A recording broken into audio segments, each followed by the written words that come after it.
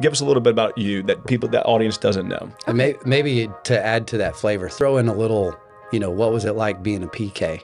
Okay. Yeah, I can definitely do that. Yeah. So, I grew up in Louisiana, and my dad was a youth pastor at a church there, and I was born in a part of every camp, retreat, Wednesday night you could possibly think of. He was a phenomenal youth pastor. I mean, world class. And this is how I kind of explain it to movement is I feel like I almost didn't even grow up around church as much as I grew up around God. Wow. Like I grew up around the presence and power of God. The senior pastors and this stuff, it was great, but no, I experienced God. And that's something that you can't really take away from somebody. When you experience it, it changes it.